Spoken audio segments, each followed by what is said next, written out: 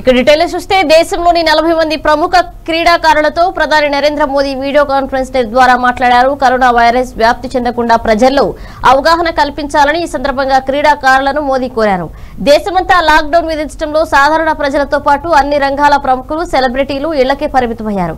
అయితే కొంతమంది పౌరులు లాక్డౌన్ పాటించకుండా ఇండ్ల నుంచి బయటకు వస్తుండటంతో వైరస్ విజృంభించే ప్రమాదం ఉంది. ఈ నేపథ్యంలో సామాజిక దూరం పాటించడం, వ్యక్తిగత శుభ్రత, వైరస్ వ్యాప్తి నియంత్రణకు ప్రజలను చైతన్యపరచాలని ప్రధాని వారిని కోరారు. దేశంలో ప్రస్తుత పరిస్థితిని వివరించడంతో పాటు లాక్డౌన్ నియమ నిబంధనలు ప్రతి ఒక్కరూ పాటించేలా కృషి చేయాలని విజ్ఞప్తి చేశారు.